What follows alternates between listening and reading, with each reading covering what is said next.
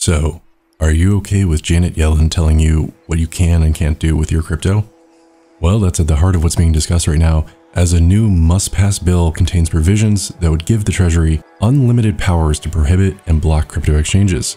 And of course, after last year's infrastructure bill debacle, where anti-crypto laws were introduced, cryptocurrency supporters have to be vigilant and to be able to keep the freedom of cryptocurrency alive and well. So let's talk about what's going on in this bill, what it really means, and what you need to know. Welcome to ReadySetCrypto. This is your brain on blockchain.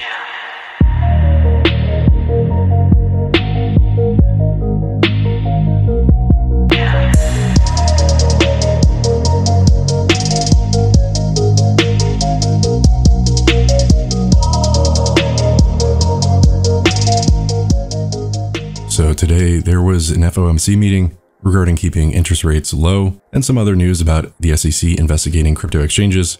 But really the big news today was around the America Competes Act, which has just been filed in Congress. Now the bill on the surface seems to make the US more competitive against China, but hidden deep in its 2,900 pages, the bill contains a provision to give the Treasury an unlimited ability to prohibit and block crypto transactions.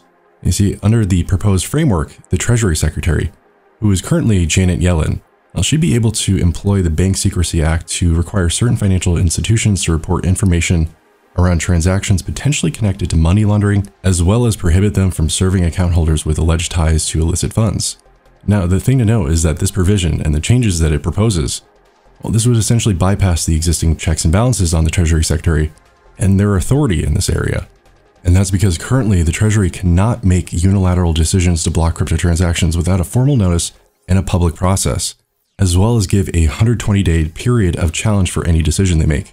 But under the new bill, the Treasury can make decisions without any formal process, based solely on its own apprehensions. Essentially, they are judge, jury, and executioner, making Yellen judge, jury, and executioner of crypto transactions and crypto exchanges. She could quickly order blocking of any transaction or exchange without any review process or administrative controls. And again, this gives the Treasury unchecked control over all crypto exchanges and transactions.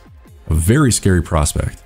Something else to note is that this language was already included in a bill from last year, but there was opposition and it was removed. Of course, now that the crypto market is sold off and some people are questioning its legitimacy or advocating that it's dangerous, well, of course, it's now been snuck into a new must-pass bill. I mean, the very idea of sneaking in such clauses which radically impact crypto into a bill of 2,900 pages of incomprehensible regulations just really smells bad. And I think the ironic thing is that this is included in the America Competes Act, which as a whole is trying to make America more competitive against China. But this bill, if it includes this new language that is very anti-crypto, that would help the US compete with China not on economic growth and innovation, but on denying citizens due process and human rights. So in summary, this provision hands the Treasury Secretary unchecked discretion to forbid financial institutions, including cryptocurrency exchanges, from offering their customers access to cryptocurrency networks. Now, the Secretary may not use this discretion immediately, but having unchecked power is not a sort of power that the department should have.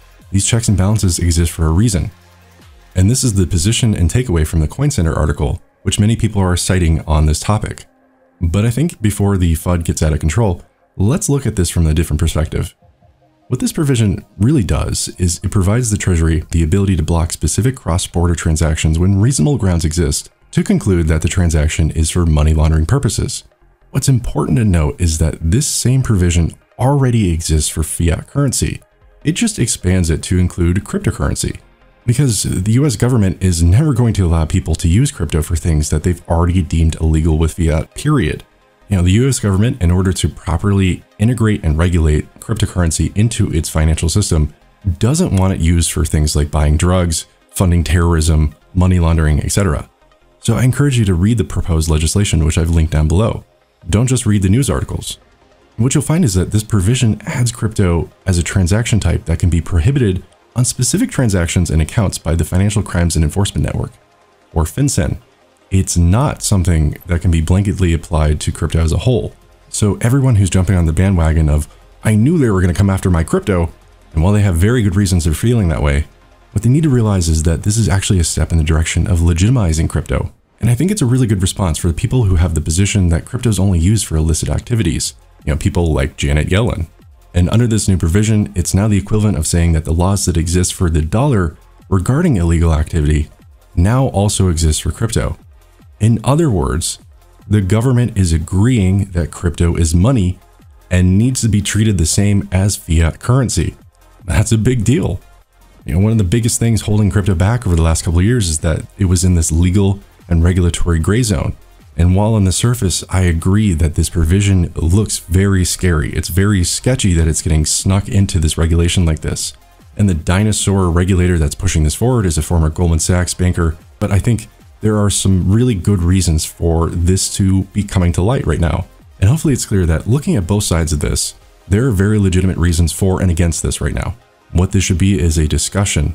We should acknowledge that this is potentially a step forward for the space, but also potentially a step back. No one person should have unilateral control over crypto, especially one that is publicly anti-crypto and has stated multiple falsehoods about crypto in the past. But that being said, to move crypto forward, there needs to be common sense regulations in place. So what do you think? Do you think this should be shot down, or do you think this should be explored further? Let's have an informed discussion in the comments below. And if you feel strongly about this, either for or against, make sure to contact your congressman if you're in the US, because no matter what, even if in aggregate this is positive for crypto, which I'm not saying that it is, we should still have this be a public discussion. There should be public discourse on this rather than having this passed at the 11th hour as basically a footnote in a much larger bill. So let's see how this develops, because crypto is at such an inflection point right now.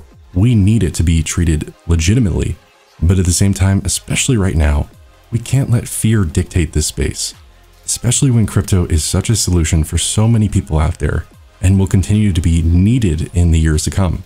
But as always, thanks so much for watching, and thanks for being a part of the ReadySetCrypto community. And if you're not already, make sure you subscribe and hit the bell button below. But until the next one, take care out there. Cheers.